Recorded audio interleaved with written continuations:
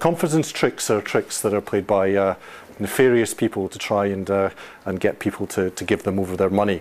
A lot of the really famous scams work because people aren't able to actually understand the mathematics behind them.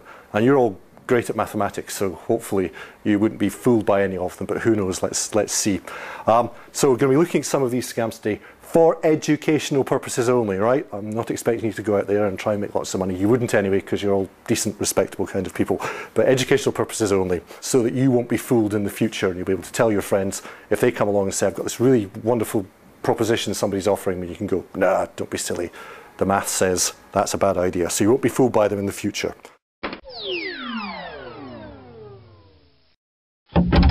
The first one we're going to look at is something called the pyramid scam. And a pyramid scam works very simply like this. I say to you, I've got a wonderful way to make a lot of money. So what you do is, if you all pay me £1, then you can join my pyramid scheme.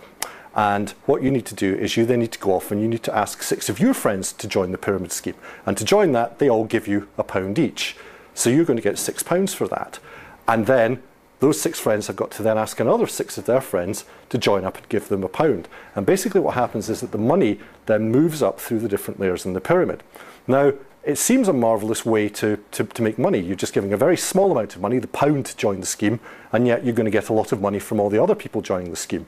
The reason that pyramid scams are illegal is because they will always collapse. There will always be a large number of people who are left with no money, having invested money, but no money to give through. You have 6 at this level, 36 at this level, and so on. It grows as 6 to the power n, where n is the kind of layer within the pyramid. By the time you get up to layer 11, 11 steps into the pyramid, the number of people in there is actually greater than the population of the United States of America. So even if you were to be able to recruit every single person in America to join into your pyramid scheme, you still wouldn't be able to make money from it. So this is something called geometric growth. It starts off small and it doubles and doubles and doubles and doubles, or in this case it increases by 6 times 6 times 6 times 6 at each level. And this geometric growth, as it's called, underpins a whole load of different things that happen in the natural world, but they're also the mathematics that proves that these schemes just won't work, and that's why they're made illegal. And just as a little bit of interest, it's related to something called Ponzi schemes, and Ponzi schemes have been in the news a lot recently because in America there was a big court case where a guy called Bernard Madoff actually admitted to running a Ponzi scheme. It's actually named after a guy called Charles Ponzi, who was the first person to kind of publicly to try and do one of these scams in America.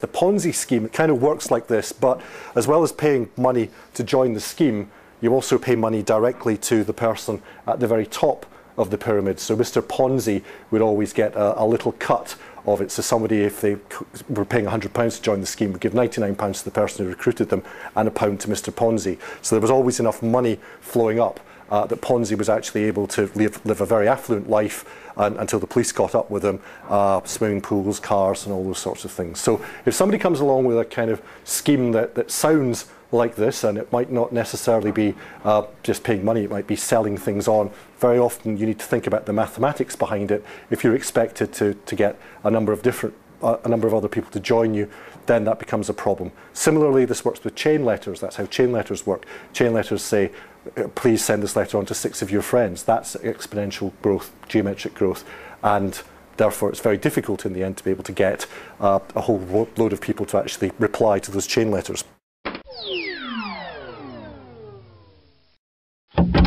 One of the things that is important in a confidence trick is that you're giving somebody something that they feel that they want. And in the pyramid scam, it's how to make money from giving a very small amount of money and getting a large amount of money in return. In this case, what I'm going to try to persuade you to buy is this. This device here is made of a very special crystal. It's a crystal called corbomite.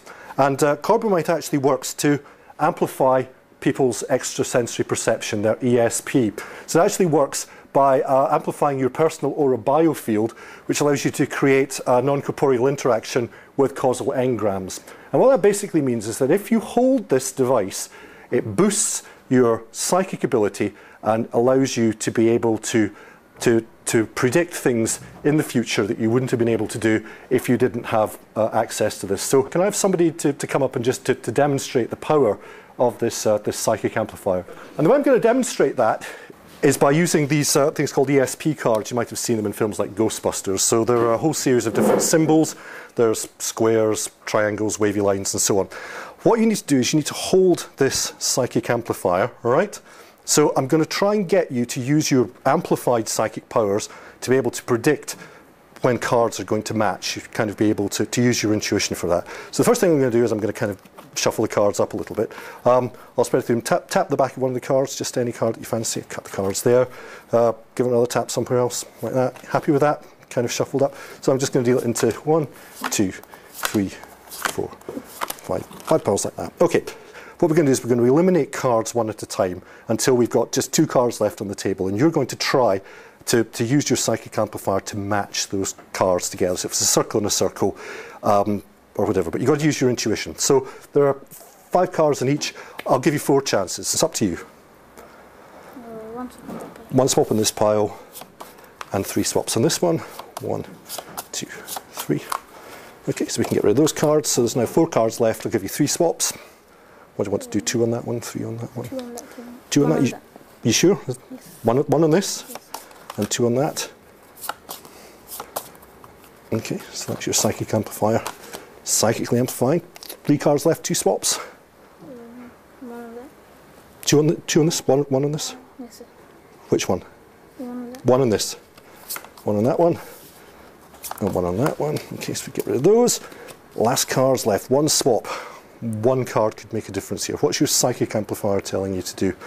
Which one to swap? This one. To swap that one. Okay, so we get rid of those. Right, so that card is a star. What do you think the chances are, using the psychic amplifier, that that card is also going to be a star? Well, given that I'm selling you the psychic amplifier, I'd be very surprised if it wasn't. Would you be surprised? You managed to match the cards using the psychic amplifier. But it's a really good psychic amplifier, because not only that, you managed to match those 2 cards, you managed to match those 2 cards, you managed to match those 2 cards, and you managed to match those 2 cards as well. And all because of the fact that you have my Carbonite psychic amplifier. Thank you very much. How many of you would now buy my psychic amplifier? Is it really a psychic amplifier, or is it just a knick-knack I picked up in a shop? What do you think? It's a knick-knack. But then, how can you explain what happened? Maths, yes. What you have is, to begin with, the cards are stacked in a particular order.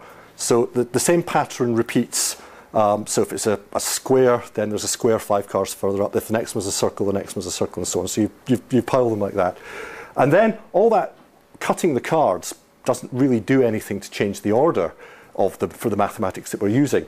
Then what you actually end up with is, when you deal the 5 cards down, you've got one pile that's going from card 1, 2, 3, 4, 5, and the other pack that's going from number 5, 4, 3, 2, 1.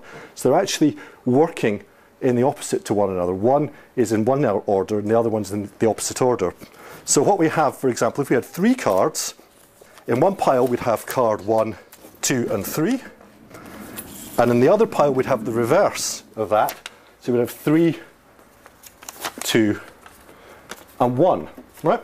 Now I ask you, when there are 3 cards, to make 2 moves. Okay? So you have to make 2 moves. If I make these 2 moves, if I move that one and that one, then the top cards match. If I make that and that, the top 2 cards match. And what's happening in effect is that as numbers are moving up through one column, they're moving down through the other one. And it's based on something called modular mathematics, or clock arithmetic, and the same techniques of modular arithmetic are actually what makes encryption work on the internet in a very complicated way we don't have time to go into. But by using mathematics, I can create magic tricks, and by creating magic tricks, and very often that's the way that scams work,